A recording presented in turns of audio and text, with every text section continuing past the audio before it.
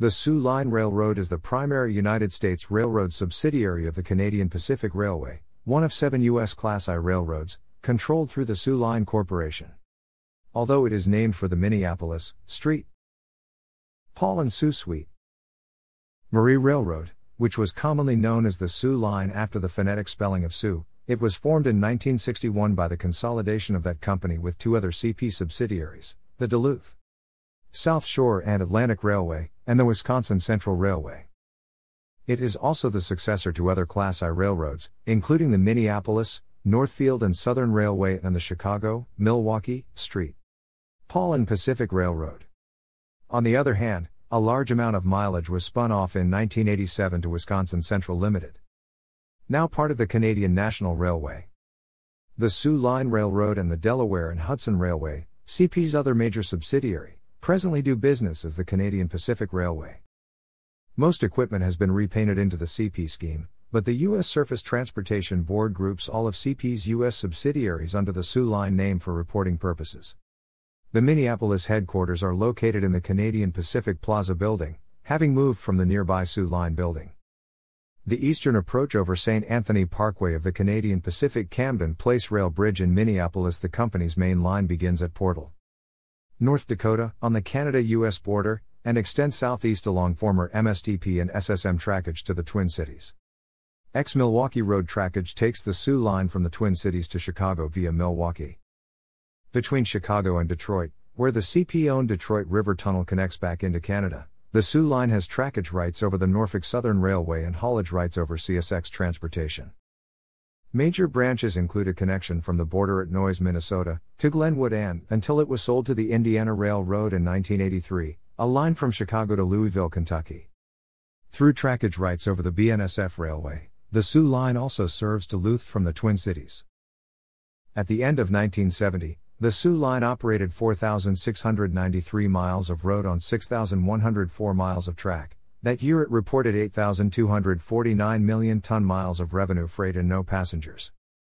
Soo Line 6022, an EMD SD60, pulls a train through Wisconsin Dells on June 20, 2004. The present Soo Line Railroad was incorporated in Minnesota on October 19, 1949, as the Duluth, South Shore and Atlantic Railroad. As part of the plan for reorganizing the Duluth, South Shore and Atlantic Railway and subsidiary Mineral Range Railroad. When CP consolidated several subsidiaries on January 1, 1961, it used this company to merge the Minneapolis, St. Paul and Sault Ste. Marie Railroad and the Wisconsin Central Railway into, and renamed it to the present name, the Soo Line Railroad. The Soo Line gained control of the Minneapolis, Northfield and Southern Railway, a Twin Cities area short line railroad, in June 1982. Passenger service was mostly eliminated by the 1961 merger, but several trains remained for a few more years.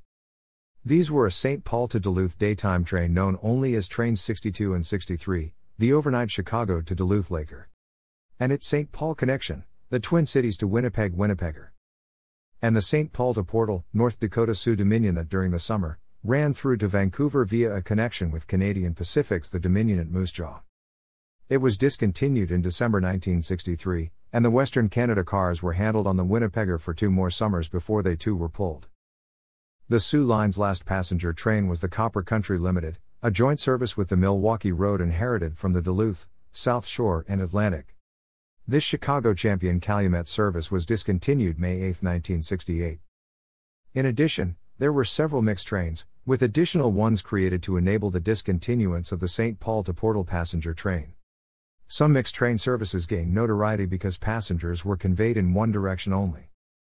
A Soo Line boxcar, seen in 2010 and 1984, CP incorporated the Soo Line Corporation in Minnesota as a holding company, exchanging stock in December to give the Soo Line Corporation total control over the railroad.